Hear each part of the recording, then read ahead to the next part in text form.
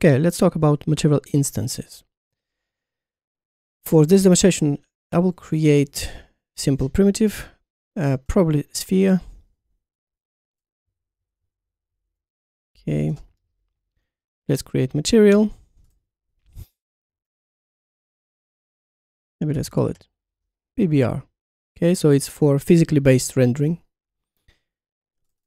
Double click to open it.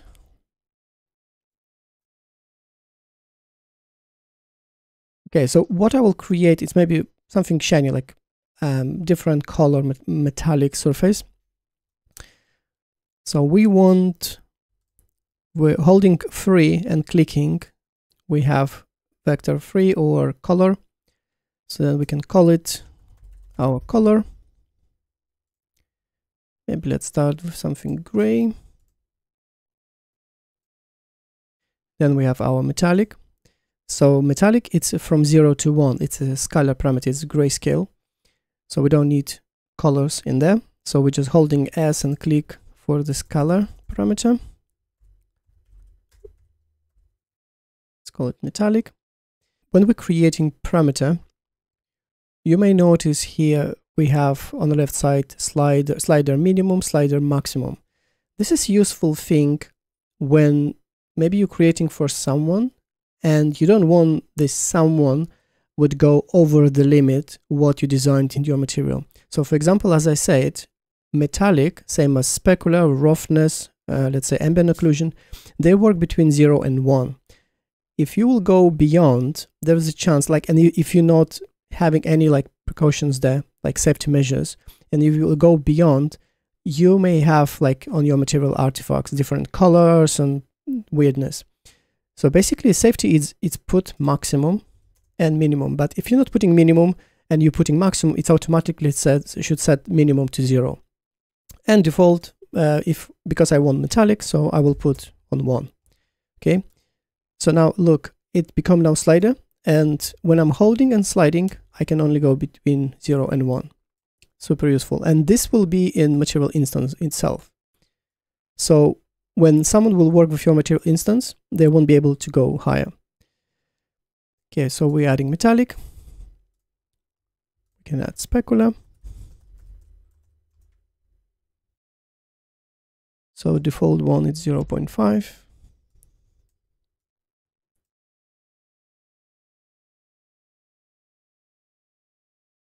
Let's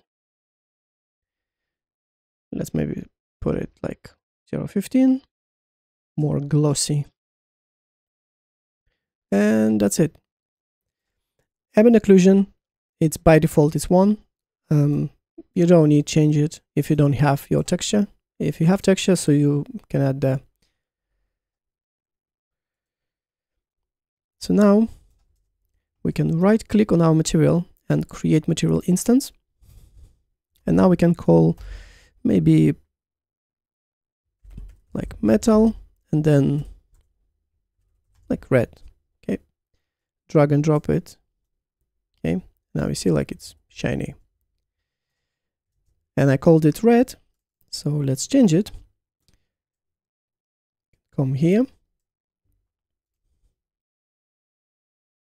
And it changes to red.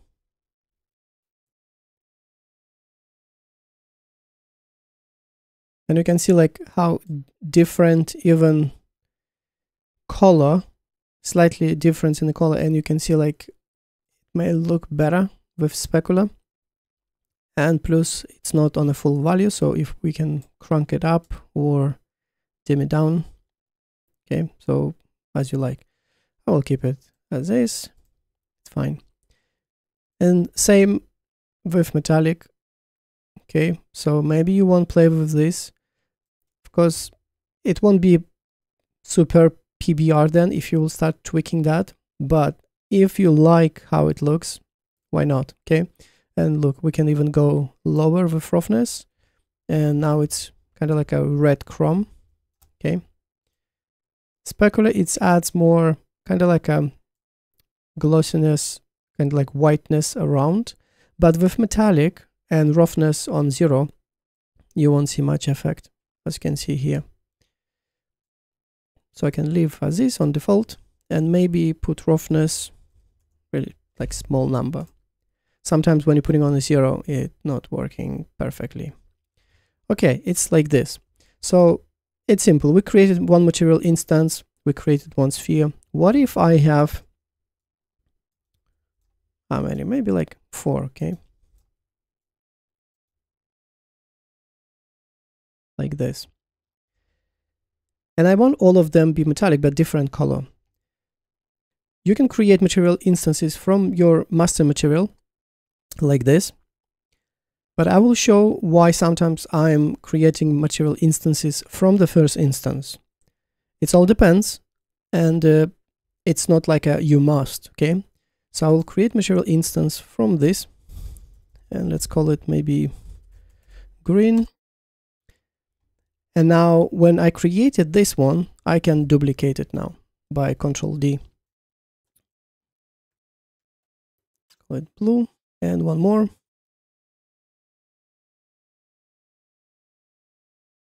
Hello. Okay, so now we have red, first one, then we have green, blue, and yellow. Okay, we won't see any effect because we haven't changed color.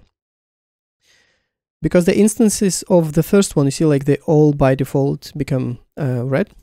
But if we double click on each, let's open. And let's open red first, and I will show. So look, if I will come here and I'm changing my color in my first instance, you won't see any difference here, but until you click OK, and you see now they picked up. So now I'll go green. Let's call it green. Doesn't need to be perfect. It's fine. Blue and yellow. Okay. So really quickly we created this. But why we need instance of the instance? What if, for example, now we're deciding, you know what, this glossiness, like colors are fine, but glossiness too much, and I want to change. If you would have them all from material, like instances of the material, you would need to go in the 4 of them separately and changing. What if like you have 20 of them, right? And now I know that red, it's my number 1. And if I will come here, I can change, you know what, I want 0.5, and look, they all straight away updating. Really quickly, you can edit. So I'm not editing their color, but I can edit their, for example, roughness, or disable metallic at all. And make them like a plastic, glossy plastic now. So really quickly, I changed type from metallic into plastic for 4 of them, okay? So that's why it's sometimes useful to have material instances of the material instance. And sometimes if you don't care about that, then you can just create material instance from the material. But keep in mind, always work with material instance. So hopefully this is understandable for you. And from now on, I hope you will know how to use material instances. I hope this video is helpful to you. Please press that like button and don't forget to subscribe to get notifications about future videos. See you soon!